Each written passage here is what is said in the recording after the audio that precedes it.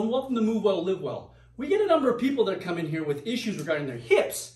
And what's going on with their hips, they're injuring and straining the little rotator muscles of their hips because they've lost balance in those small little rotator muscles of their hips. They become weak. So what we prescribe these folks is airplanes. I don't know if you're familiar with airplanes, but they're a great way to work the internal and external rotators of their hip, so that way when they go about their day, they're not losing balance and then they strain their hip muscles. So this is how you do airplanes. What you do, you get yourself a door jamb, a wall. I know you got door jambs and walls somewhere around.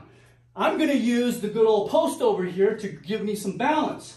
So what you do is here, so if I got issues with my right hip, I'm gonna do this, and the opposite hand, with my left hand, working the right hip, and I'm gonna bend over. I'm gonna hip hinge at the hip, and then I'm going to rotate. When I go this way, I'm working my external rotators of my hip, and then when I go this way, I'm working my internal rotators of my hip. And I'm gonna do 6 reps on each side, so a total of 12 reps. And I'm gonna go slowly. This is slow and deliberate movements here for these airplanes. And you can kind of see, this is the airplane, you see? Yeah, that's why they call them airplanes.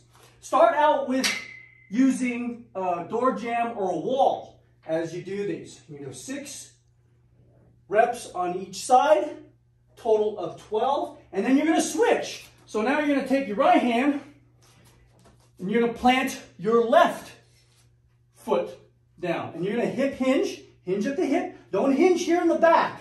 You don't want to round your back like this. Keep your back flat, and you're going to hinge at the hip, a little bit of bend in the knee, and then you're going to rotate that way. Again, going this way is external rotation of my left hip. Going this way is internal rotation of my left hip. So work these 6 reps each side, so that's a total of 12 reps. Do 3 total sets daily, and that will help increase your ability to balance and coordinate, so that way when you go about your day, you don't lose your balance and then tweak a hip muscle. Anyway, if you have any questions with this video, drop them off in the comment section below.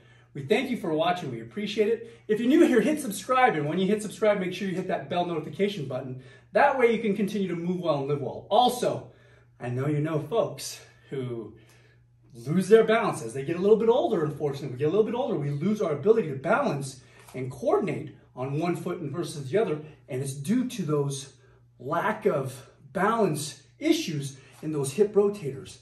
Share this with them. Sharing is caring. Also, give us a thumbs up. It lets us know you care. Anyway, we thank you for watching. We appreciate it. We'll see you next time. Take care. Bye-bye.